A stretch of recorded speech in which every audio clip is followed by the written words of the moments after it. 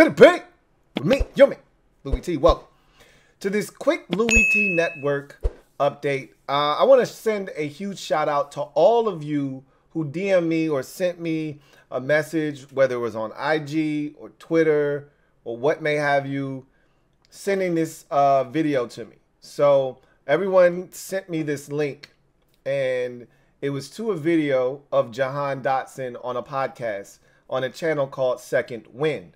Apparently these are two dudes that grew up, you know, around the way. They knew Jahan Dotson, and so he came on their show and he chopped it up with them for about roughly 50 minutes or so. And, you know, Jahan, as they mentioned on the show, is a pretty reserved dude. You don't hear a lot from him. So this was an opportunity to get to know him. And I wouldn't have found this without y'all. So again, big shout out to all of y'all who sent me the link to this video on YouTube. And I'll be dropping the link down in the comment section, and I will pin that comment to the top for those of you who haven't seen it yourself. So in this video, he talks about a number of different topics: his upbringing, you know, where he gets his confidence from, you know, family importance, college career,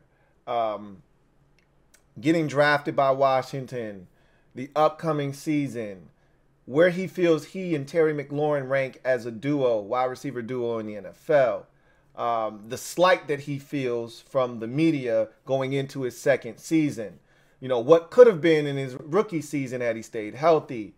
There's a lot that he discussed. He even talks about Sam Howell for about a good minute or so in this video, and talks about the confidence that he has in Sam Howell. I won't spoil it for you, but for those of you who have seen it, all right, what's the biggest takeaway that you had from watching this video?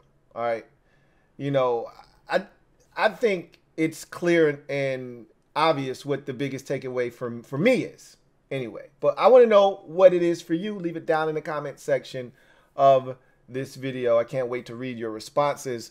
And for those of you who haven't watched the video, do yourself a favor. I mean, you don't really have much else to do, right? I mean, if you're looking for Washington content, there's not a ton of it out right now.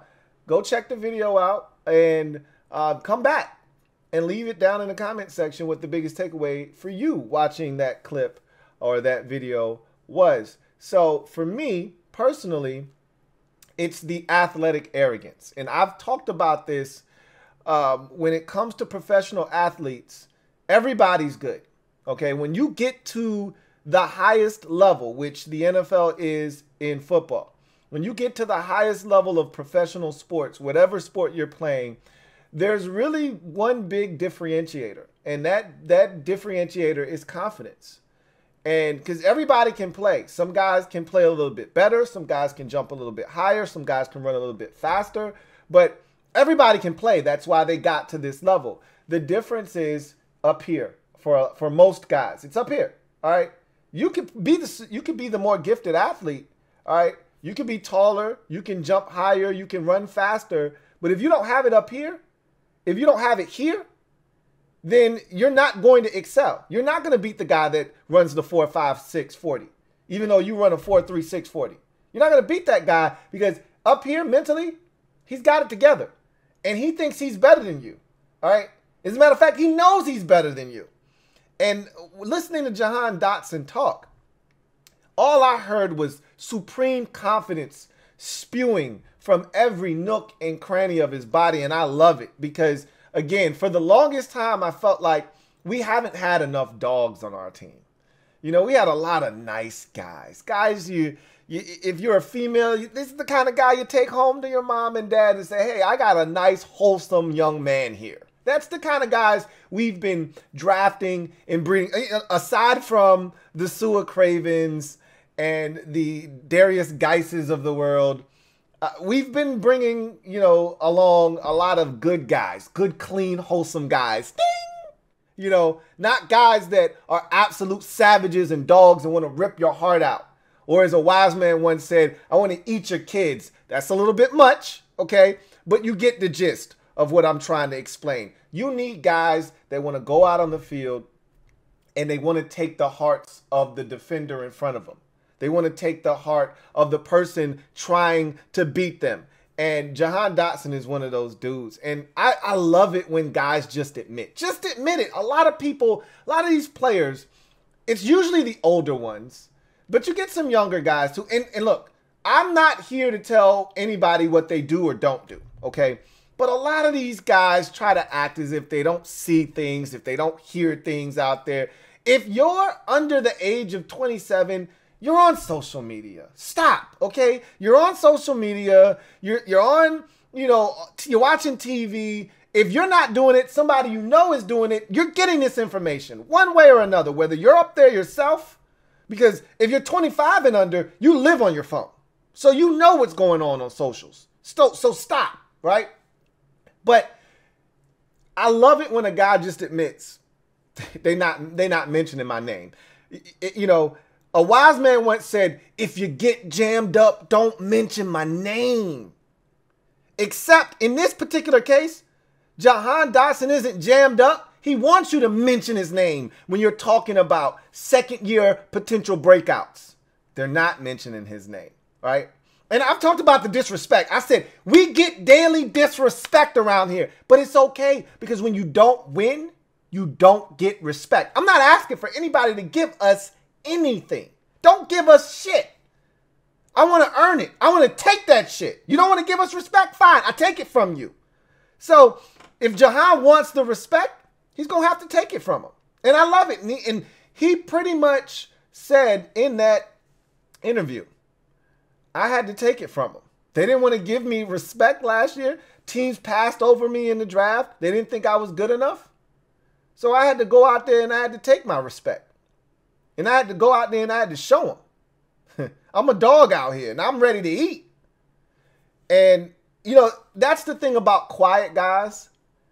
Quiet guys, people mistake guys and athletes that are quiet for not having that desire, that hunger, and that dog. A lot of times when they talk about Terry or they don't talk about Terry, it's because Terry's not out here slamming his helmet after being wide open and not getting the football. He's not one of these guys doing stupid shit like Stephon Diggs is doing in Buffalo right now. So his name isn't out there. It's the same thing with Mike Evans. Mike Evans is one of the best receivers, the most consistent receivers. He's done things in the NFL that no other receiver has done in NFL history. Do we hear Mike Evans' name mentioned? No, you know why? Because Mike Evans isn't out here doing stupid shit. Yeah, he's gotten in a couple of brouhahas with Marshawn Lattimore, and he seems to have a little bit of an extra edge when he plays the Buccaneers. But outside of that, you don't hear Mike Evans' name. He's not out here causing a stir. He's just doing his work, going about his business, and putting up numbers every single year. And that's the same thing Terry's doing. So you don't hear these guys' names. So people mistake their quiet demeanor for, oh, they're not a dog. But we saw it come out against the Indianapolis Colts where Terry went up and got that football. We saw it against the Green Bay Packers. We saw when Terry made big plays, we saw that dog, that hunger. When he turned around and looked at Jair Alexander after catching that touchdown, looking at him like, bitch, you tried. You thought you ate. But I just devoured your ass. Terry's a dog. So is Jahan. And if you don't walk away from watching that, not understanding what this dude is, when I tell you we got one of these trios, duos, when I tell you we're coming offensively, this is what I'm talking about. Terry's hungry. Jahan's hungry. Curtis, low key, quiet as kept. Curtis is a dog, okay? All right? This is a dangerous group of receivers that we currently have. I'm not going to say it again. Yes, I am. I'm lying. I'm going to say it a bunch more, okay? As long as the offensive line is up to speed, Sam Howell is going to get these playmakers the football. Trust and believe when I tell you, this offense has a chance to be dangerous, and Jahan Dotson really is the X factor, if we're keeping it a buck.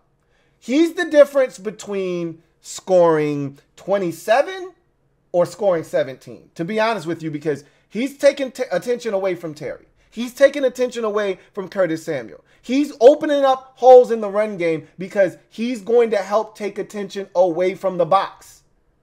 You can't just double or bracket Terry anymore because Jahan's on the opposite side or on the same side. And you got to pick your poison. Somebody's going to get double teamed. Somebody's getting one-on-one. Used to be just double Terry. Let them figure out who else they can get the football to. Now we got two dudes that can get vertical and can break you off, get open, make tough catches, make plays, and then you sprinkle in Curtis Samuel and he can do it all. It can be a dangerous group. I walked away from this even more confident than I already was in who Jahan Dotson is as a football player. But the confidence that he exudes, that's what we're looking for. We want all our guys to have that mentality. And we're starting to see it with this group. There are more and more of those types of players on this football team than it has been in quite some time. And that's why I'm gaining confidence in terms of thinking what the ceiling can be for this team. I'm not moving off the number that I have in my head in terms of win-loss for this season. That number is stuck right where it is. It's not going to move. You'll find out what that number is down the road. But with the talent that's on this team, and I've said this already, and I'll say it probably 50 million more times before the start of the season, this is the most talent that we've had here in Washington since probably 2015, okay? This is definitely by far and away the most talent Ron Rivera's ever had since he's been here. But it's not even close to the amount of talent that we had for the past 5, 6, 7 years. I mean, once we saw the exodus after the 2017 season, I mean, going from 15 to 16, losing Deshaun and Pierre and company after the 16 season, then losing Crowder and Kirk Cousins and Jordan Reed. And we saw all of the talent exit stage left. We have not recouped that talent yet until now. The defense is way better than it ever has been. Even when we were scoring points back in 15, the defense was ass. We never had a run game when Kirk was here. All of that has changed. This is a talented group. And Jahan Dotson, I think, is a huge piece of the puzzle. And his ability to stay healthy, knock on a little bit of wood, is going to really be a huge difference for us this year. Because, as we all know, man missed 5 games and still scored 7 touchdowns.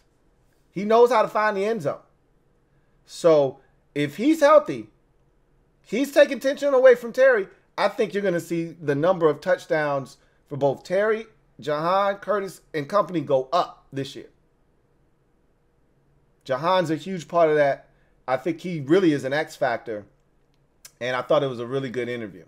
So if you haven't had a chance to check it out, do yourself a favor. Do that right now. I've given you my biggest takeaway is just the confidence. He's a dog. He knows he's a dog. He knows he can eat up these NFL DBs.